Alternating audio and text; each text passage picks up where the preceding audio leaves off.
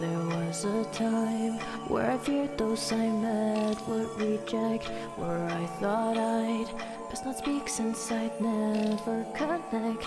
I'd never find someone who thought my voice had use. Not a soul foreseen opposite of the glass screen. But soon my life turned into a shrine for useless words. It'd be so nice to speak and know for sure someone heard. I'll be alright, despite if someone gets hurt. That I'd like to vow. So then why did I let myself down? Right now I know that if I go, nothing will change. Yes, without delay the world will spin on either way.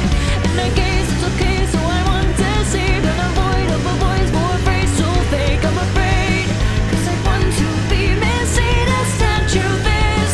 I'm just an outcast trying to pass for someone strong. Nothing but a coward with the hated person song. As I write from my mind all my wonders bursting colors, reaching out to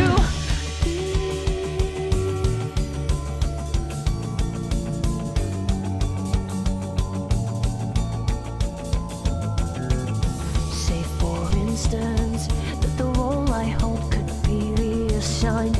My existence from a mold, just another design.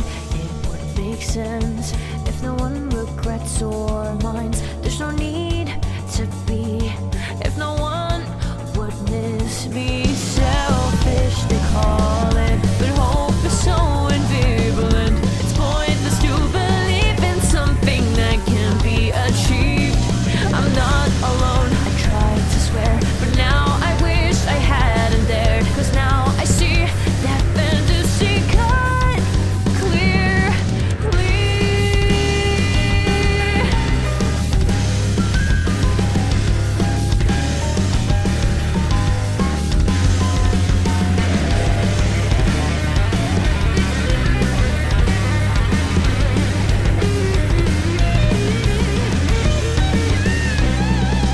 So, if you can hear me, will you say wait or hello? It's pointless, but I'm asking all the same. I'm aware no one's there, or at least still cares. I can get it, except no one expects much of me. I just want to know